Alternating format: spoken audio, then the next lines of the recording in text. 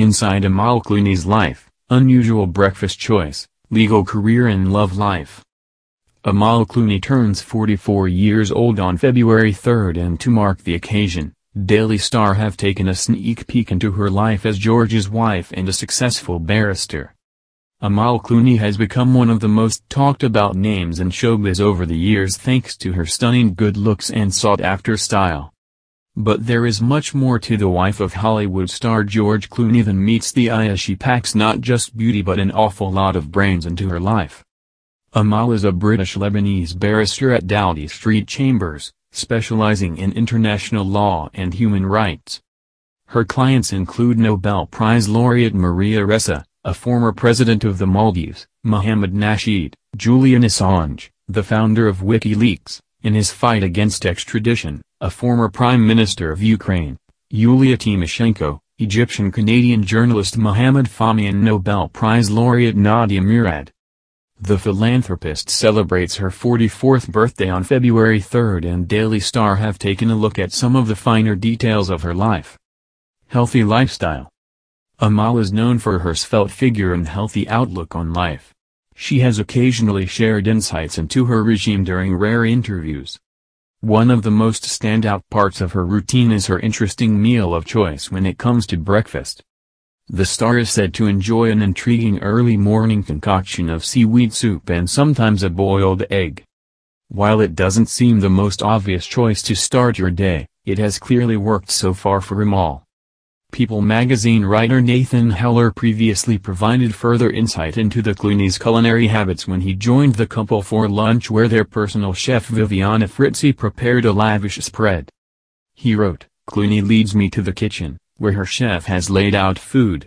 There is a salad, spaghetti with turkey meatballs, and chicken breast with lemon sauce. We help ourselves and take a seat at a small table nearby. 2 baby chairs with trays hang from the ceiling, facing each other, Kentucky style. The cook, who hails from Lake Como in Italy, goes everywhere with the couple to prepare their meals." Legal career.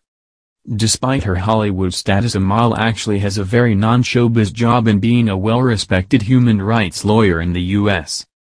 She has not just 1 but 2 law degrees under her belt and a string of high-profile clients she has represented, including WikiLeaks founder Julian Assange. She practices her trade globally at the International Criminal Court, the International Court of Justice, the European Court of Human Rights and domestic courts in the UK and US.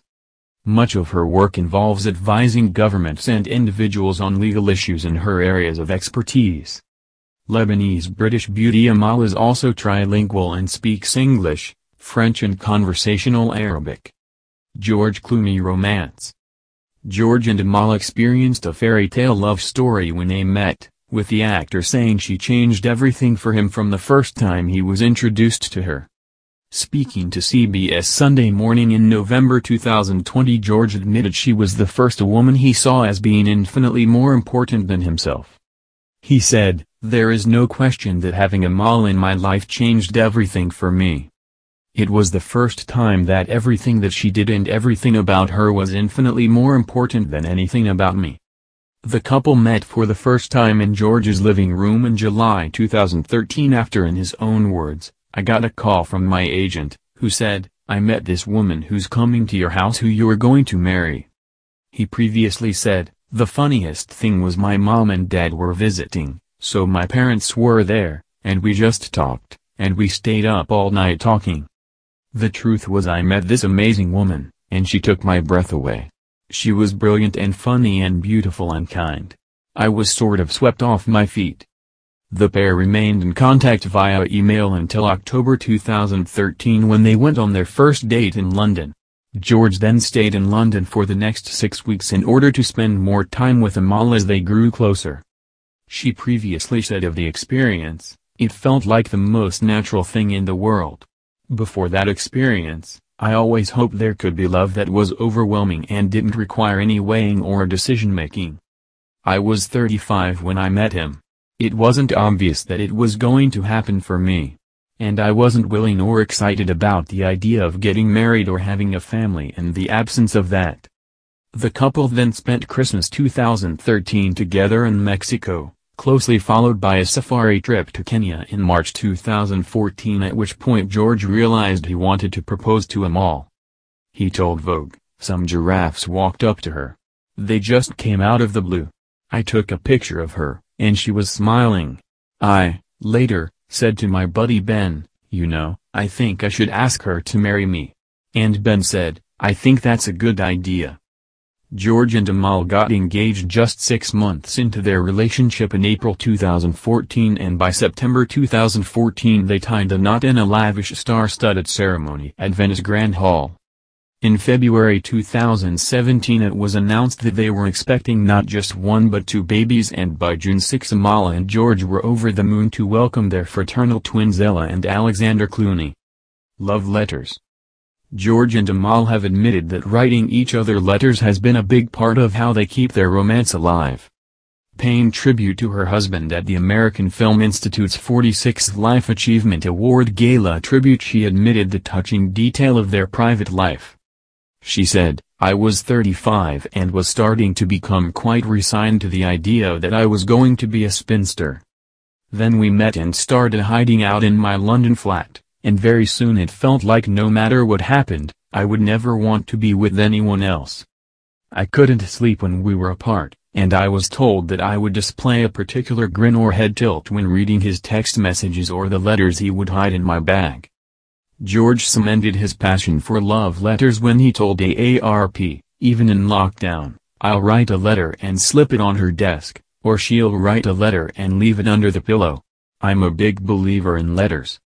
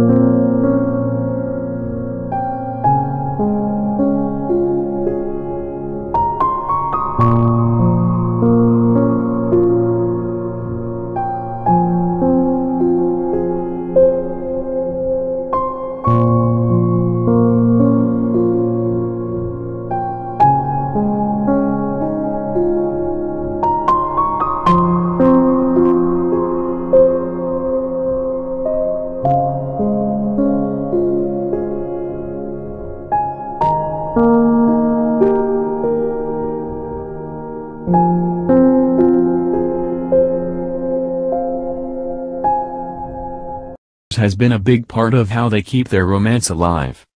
Paying tribute to her husband at the American Film Institute's 46th Life Achievement Award Gala tribute, she admitted the touching detail of their private life. She said, "I was 35 and was starting to become quite resigned to the idea that I was going to be a spinster. Then we met and started hiding out in my London flat, and very soon it felt like no matter what happened, I would never want to be with anyone else. I couldn't sleep when we were apart, and I was told that I would display a particular grin or head tilt when reading his text messages or the letters he would hide in my bag." George cemented his passion for love letters when he told AARP, "Even in lockdown, I'll write a letter and slip it on her desk, or she'll write a letter and leave it under the pillow. I'm a big believer in letters."